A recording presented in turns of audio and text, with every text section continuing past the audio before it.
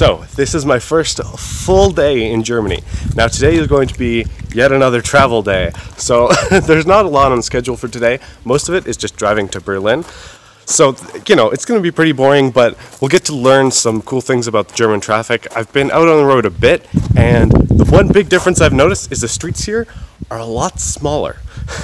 So, it's a little weird kind of driving, especially because there's also no middle line in a lot of the streets, but you get used to it. It's not too bad.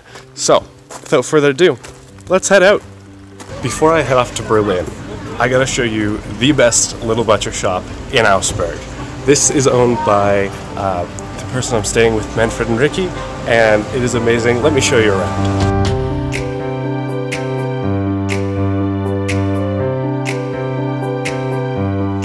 So we have some really interesting meats here. We have kangaroo back there, elk there, crocodile back there, got some bison up there. I mean, man, Manfred has the selection, including some stuff from all the way back home. Man, what a selection here. Sorry it's a little noisy, but we're here at the train station because we agreed that it probably wouldn't be best for me to drive around Berlin. Now, yesterday I was absolutely dead tired trying to get on the train.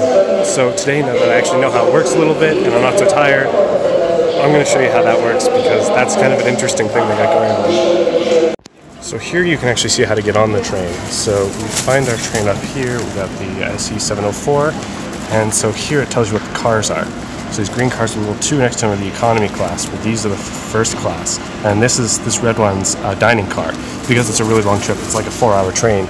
They have, of course, dining cars and washrooms and things.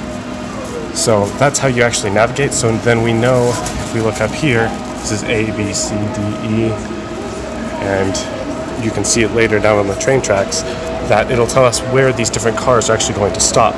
So we go over here, we go, I see 704. Okay, so we're going to want a car somewhere about here, so we want somewhere between C and A.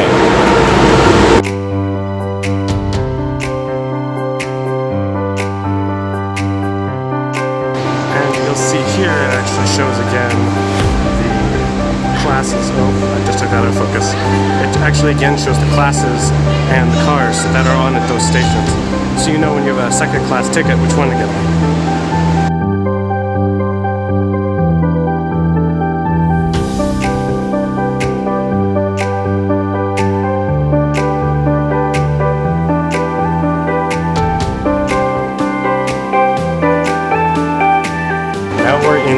Berlin Central Station.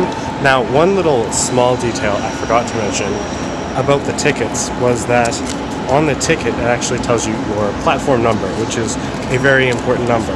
However, it is that little number right in there. So it's awful hard to find. So if you buy a ticket, be aware that it is, you know, a little number off to the side.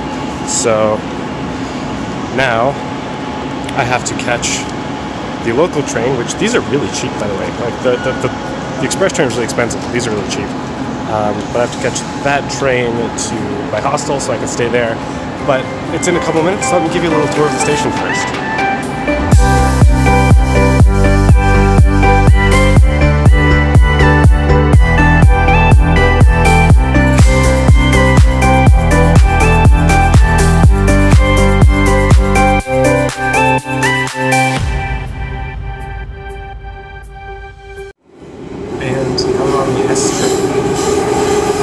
A little bit more noisy than the other train. Now my speaker, for some reason, of course you know, as soon as I go to Germany, my speaker just stops working for no reason whatsoever. It's kind of annoying, but we're going to have to deal with some of this background audio for the trip unless I can get it working again. So this ticket actually doesn't have as much information on it as the other one does. So to find information on these ones, you have to go up to where the S trains part, and you have to look for your information. They have big signs, lots of information on them, which I didn't have time to film because my train left right away. So when you go up to see these big signs, they'll have like all of like the times of different trains that go out. So that's when you know that's how you know which train to get onto. You really have to know where you're going and what train leads to where you're going. And they have very complicated maps to help you out. it's all very nice. Now let's get to the hostel. So it turns out I actually forgot to scan my ticket, which was kind of exciting. I got a slap on the wrist for that. But in the meantime, check this out.